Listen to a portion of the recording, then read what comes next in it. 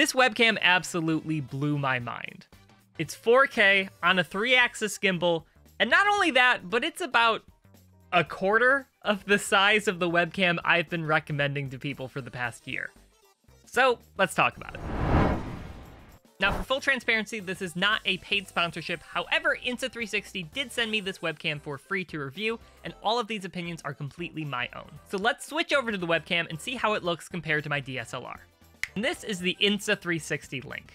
Now, first off, when I look at this picture, I was completely blown away. I thought that it was more likely that it was using the wrong camera source than this being the webcam that I just plugged in, and that was when it was on 1080p. Then I switched to 4K and it looked even better. Like, I was just so impressed with the image quality on this thing. So right out of the box, it comes with the webcam itself. It also comes with a USB to USB plug. It also comes with a USB-C to USB adapter, so you can plug it right in if you don't have the USB-C. And this webcam comes with so many cool features. As you'll notice, it is tracking me as I'm moving around, and that is because of the 3-axis gimbal it has to be able to capture all of my movements, and you can even change the speed to how fast it tracks you. So if you're just not going to be moving around a ton, right now I have it on the lowest setting, but if you want to change it to make it a little bit faster, you can have it do that as well. And not only can this webcam track you, but you can also zoom in and out without having to touch the software. All you need to do is hold up an L near your face. Once it recognizes it, it'll blink blue, and you can zoom in by holding up, and now you're zoomed in. And if you need to zoom out, all you need to do is hold up the L again, it'll blink again, and you bring it down, and it'll just start zooming out. And since the webcam is 4K, it's not going to look very grainy even if you're really far away. So I'll show you, I'll zoom in and then keep moving back and back and back. And as you can see, it still looks pretty good and I'm all the way back here. But if you need to reset the position and the zoom, all you need to do is go over to the webcam itself, double tap on it, and just like that, you will then reset the position. And if I want to have it start tracking again, I just hold up my palm just like this, and it'll start tracking me. The webcam also faces down when it's not in use to protect your privacy, which is really nice because I know a lot of people have concerns over the privacy of their webcams. So even if there was a hacker that hacked in, you'd be able to see if it was being used because they would be pointed at you rather than straight down. So that's actually a really cool safety feature. It also features a dual noise canceling microphone. Right now I'm still recording with my SM7B, but I'm going to switch over to that. This is a quick test of the Insta360 microphone. Obviously, it's not going to compare to a dedicated mic, but should be good enough for something like a Zoom meeting. I'm not in love with how it sounds. It's not like the best, but keep in mind it is a webcam, but I definitely recommend pairing this with a nice microphone. So now let's switch over to the webcam comparison so you can see this compared to 2 other webcams and my DSLR. So here are all 4 webcams at the same time. Of course, I think the Canon looks the best, but that's not really a fair comparison, but it's just really so you can compare them to what it can look like in theory. I love the look of the Insta360 Link. It looks honestly so much closer like to the Canon than it does the other 2 webcams in my opinion. As you can tell, I'm just like darting back and forth between them all. Just gonna say, like right now, the Logitech Brio, it just looks very muted. There's not much life going on. You can't see much detail.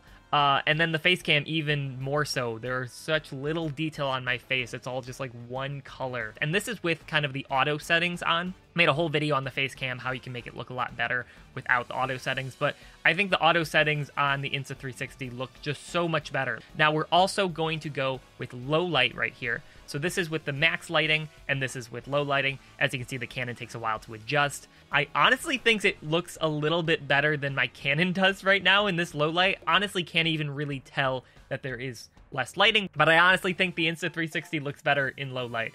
Not to say the Facecam is that bad, but also you can tell, like, in the background, the lighting back there, like the LED lights, are really messing with the Facecam in the bottom right, where it's not affecting the other ones as much. It's really trying to adjust to that backlighting, which I think can kind of mess it up.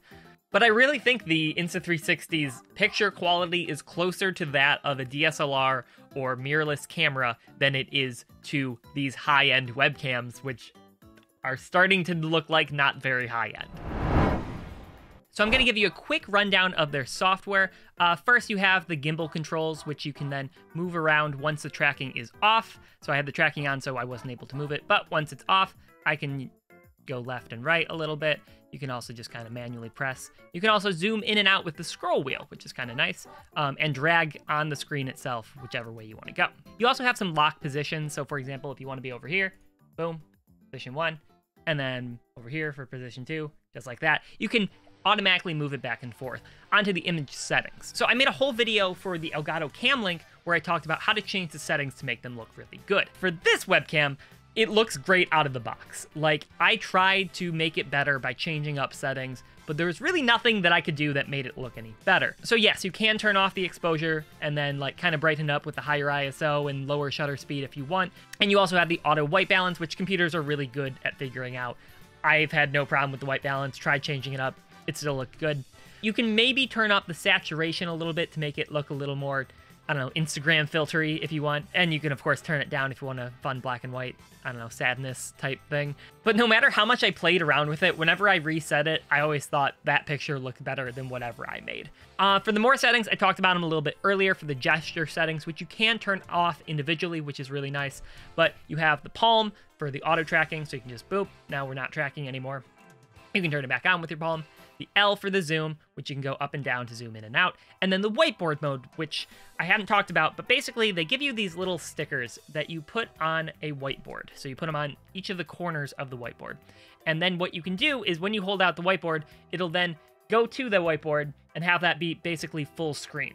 I didn't have a whiteboard. I looked around. I couldn't really do it to test it out, but from what I've seen, it works pretty well. You can change the tracking speed. I like the slow tracking speed because I'm not moving around a ton, but maybe if you're moving around a little bit more, you want the normal speed. And of course there is the fast speed, but it does a really good job of tracking you. I like the slow. I think that's, since I'm not going to be moving around a lot, you know, it can just kind of slowly drift to wherever I'm at. And then like the double tap where it resets the position, you can also single tap to turn on or off the tracking, and you can enable or disable all these settings. And then you also have the manual focus versus autofocus. So yeah, it's going to be very blurry, but if we get to the picture we like, then I'm always going to be looking good in this position. And you can see if I turn it all the way up, the back will be super in focus, but I'll be out of focus. Really, you can just keep the autofocus on. And you also have this streamer mode. This basically allows it to be read by external software. So for example, if you're using OBS and you want to stream it through there, once you enable it, you can do a couple cool things. So first off, you can do 50 or 60 FPS, but you can also enable portrait mode, which basically takes it from the widescreen and then flips it 90 degrees. This is super useful if you're doing something like YouTube Shorts or filming for TikTok, and it's also going to be a lot higher quality since you're not cropping out the sides. It's going to be the original resolution. So now we're going to take a quick look at the Deskview mode and the overhead mode. So my setup isn't really made for this, but the Deskview mode basically takes the camera that's looking straight ahead and then looks down sort of at a 45-degree angle. It also flips the image around to make it readable from your point of view. So for example, I've got this set of cards right here. So let's say I was doing like a Pokemon card opening. You could do it right here and the viewers would see what you are viewing, which is something that's really cool. I never even really thought about. And it also distorts it to make it look a little bit more normal. I feel like the closer you have it to the ground, the weirder it's gonna look. I have it on a small little tripod that they sent me. It's obviously not gonna be a perfect picture because it kind of has to distort it as it goes down, but it's still pretty neat. We also have the overhead mode, which is something that's pretty cool. You can't use this when it's perched up on your monitor or your laptop, but basically when you have it on a tripod or something like this that goes out sideways, it'll look straight down instead. So as you can see, it's now looking straight down, which is actually a really cool feature, and you can then do stuff completely overhead rather than having the distorted image from the Deskview mode. So is this camera worth the money?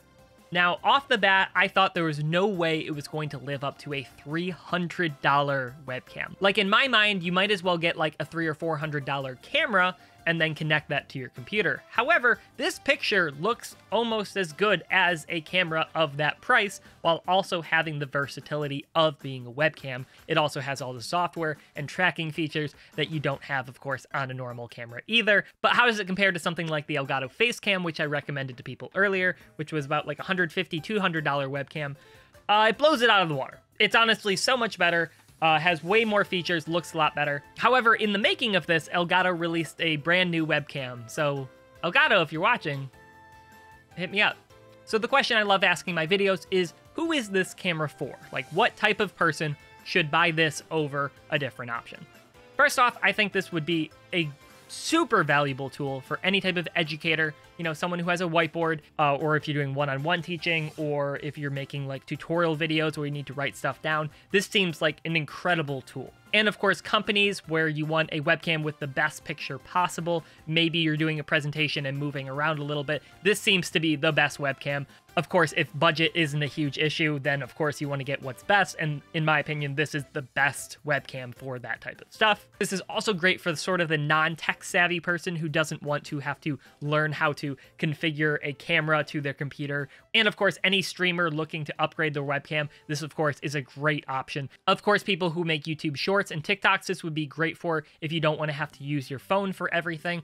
Now, I believe in my Facecam video, I said that this would be an okay alternative for recording YouTube videos. However, I can confidently say that the Insta360 Link is a great alternative for making YouTube videos compared to an expensive camera or using the camera on your phone. Because the problem with recording videos on your camera or on your phone is that you then have to transfer everything over. So this is a great way of being able to record videos that look good, definitely good enough for YouTube where people won't be questioning the quality. And it's great because you then don't have to worry about transferring it from your phone to your computer or from your camera to computer, or have to worry about using a cam link or something in between. Like, it's just a great way to very easily record and then upload. So thank you guys so much for watching. Let me know in the comments if you think it's worth the $300 price tag.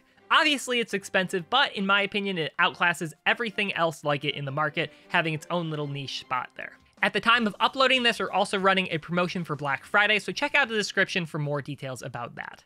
If you have any questions, let me know in the comments down below. If you enjoyed the video, please leave a like and subscribe for more videos like this in the future. I'll see you guys next time. Peace.